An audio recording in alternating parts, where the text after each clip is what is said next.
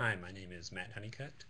In my first screencast ever, I'm going to be showing you how my approach to test-driven development has changed over the last couple of years, and I'm going to do that by using TDD to drive the implementation of the create user handler for RageFeed.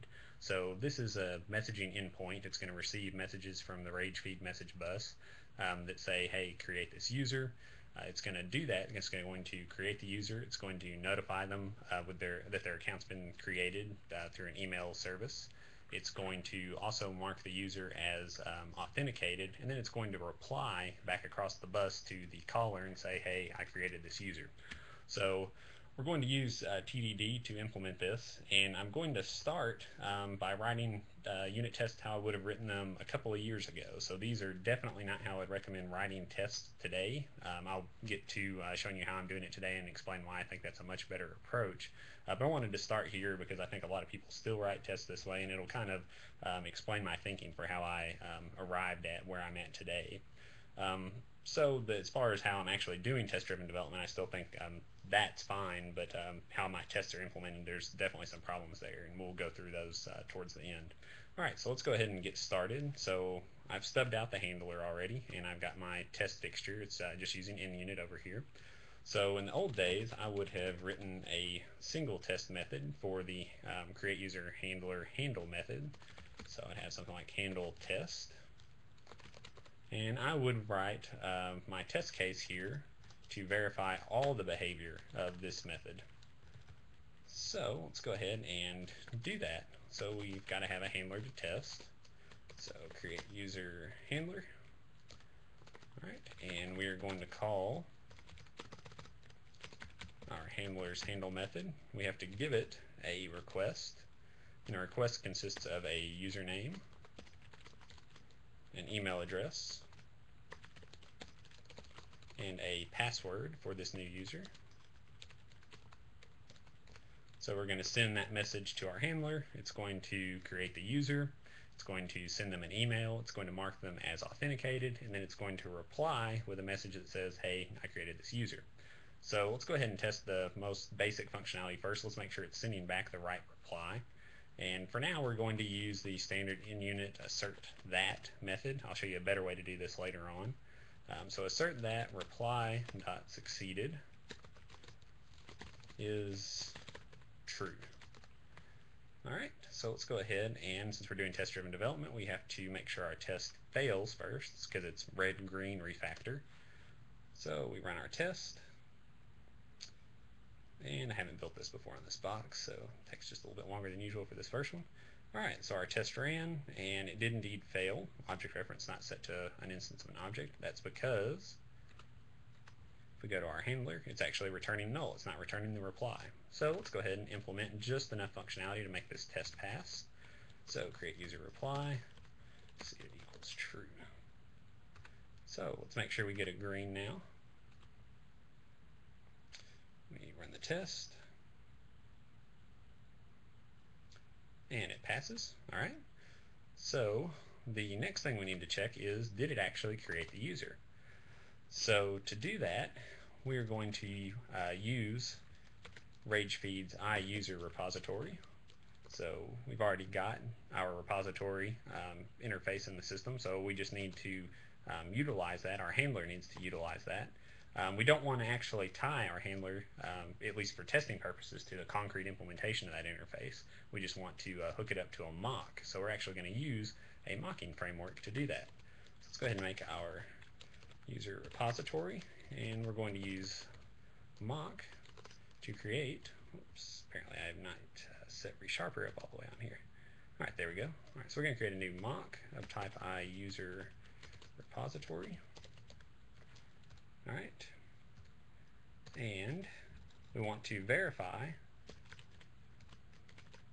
that our repository's add method was called with a user who has a username of user and a email address of test@user.com, so just that these properties match what was passed in with our request. And we can't directly check the password here because the user object doesn't actually store the password. But what we can do is just make sure that, hey, there was a password actually set. So we'll do that by checking this password password hash property and make sure it's not equal to null. All right. So let's run this. Make sure we get a failing test first.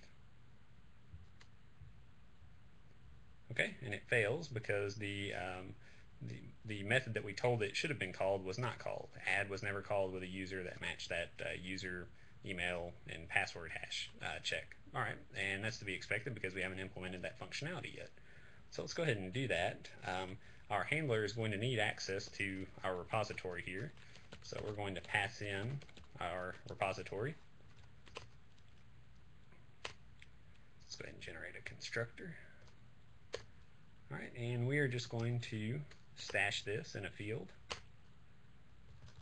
All right, and we're going to use that repository in our handle method to actually add the user. So user repository add new user, and we're going to set their username equal to request.username, their email address equal to our request.email address. And there's one more thing we need to do. We need to set that user's password, which we can't do in line here. So we're going to have to extract this into a variable.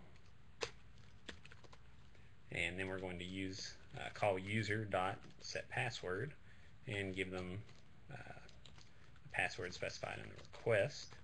And so this method is going to take care of setting the generating the salt and setting their password hash, all that. Okay, so now we're calling the repository, we're adding that user. So let's check our test and see if it passes.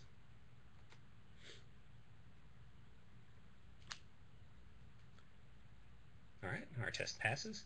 So we have checked two of the requirements for our method. The next one is that it needs to actually send an email to the user after it creates their account. So again, we're going to use another mock object. So we have an email dispatching service. So we're going to create a mock for that. All right, email dispatcher. All right, and we want to verify that our email is sent. So we expect it to send a new user activation email, and we expect it to be for a user with the username user, and it should go to their email address. All right, and again, let's run this, make sure it does not pass. And we do that just to be sure we've set up our expectations and our asserts correctly. Okay, so it does indeed fail. So obviously our handler cannot use our dispatcher mock if we don't pass it in. So we're going to go ahead and inject that through the constructor. And we'll use Resharper to add that to our constructor. Let's store it in a field. All right, and this looks like a good place to email the user because at this point we have actually created their account. We've saved them into the repository. So let's go ahead and send an activation email. So user.username, user.email. All right, and let's go check our test again. Let's see if this works.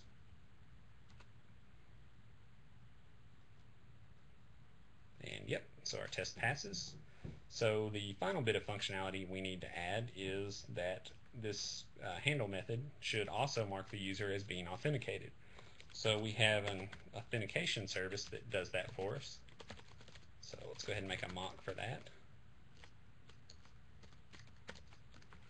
And let's verify that the expected method is called on this service.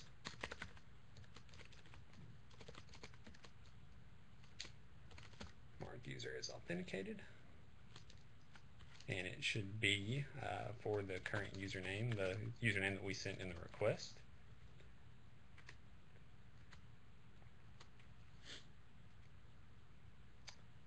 All right, good. So our test failed. So now we can go and implement it. First thing we need to do is pass it in through constructor injection, right? So authenticator. Okay, and just like before, we're going to stash this in a field. All right, and this is a good spot to go ahead and add this logic. We've emailed the user, we've sent them, we've created the user, we've emailed them. Now we can authenticate them.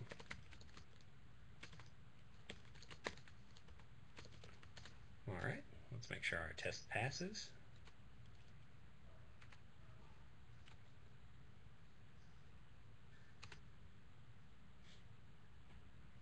All right, and we're done.